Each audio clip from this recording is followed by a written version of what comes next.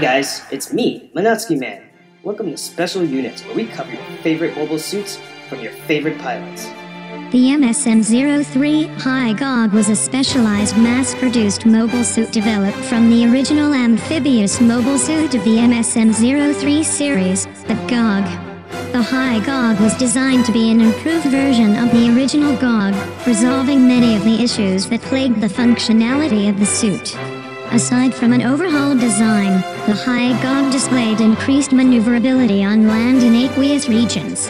It also had increased fixed armaments including beam cannons, Gatling guns, torpedoes, machine cannons, and close proximity vice claws, mounted on each hand unit. The Hygogg also had optional weaponry such as attachable missile units, which were stored in waterproof containers mounted on the hands. Modular upgrades weren't limited to weaponry either. The Hygogg also had an optional twin hydrojet thruster for increased maneuverability underwater. These detachable upgrades could be purged from the unit after they were exhausted. This specialized unit was more than a nightmare for the Federation troops stationed at the Antarctic base, as its use by Zeon's Cyclops team in December 0079 proved that the Hygogg was Zeon's most feared weapon from the deep.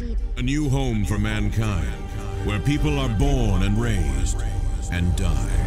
There is no other way for mankind to last forever, except by living under the direct control of we, the chosen superior race of Zeon. You must keep this sadness and hatred I've got alive. him. I can see the end. I've done something I can never take back. Lala, please show me how. How can I defeat him?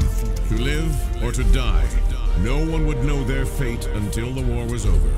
Dozens or even hundreds of lives would become stardust. If Amuro hadn't called out to us, You get those Lala flames would have involved, enveloped Char. everyone You know in she wasn't meant to be a warrior. The question is whether or not I actually have what it takes to pilot this mobile suit like Lala.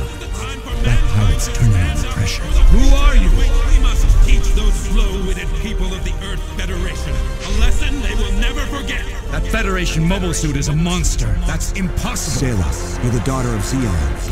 My people, rise and transform your sorrow into anger. Hail, Zeon!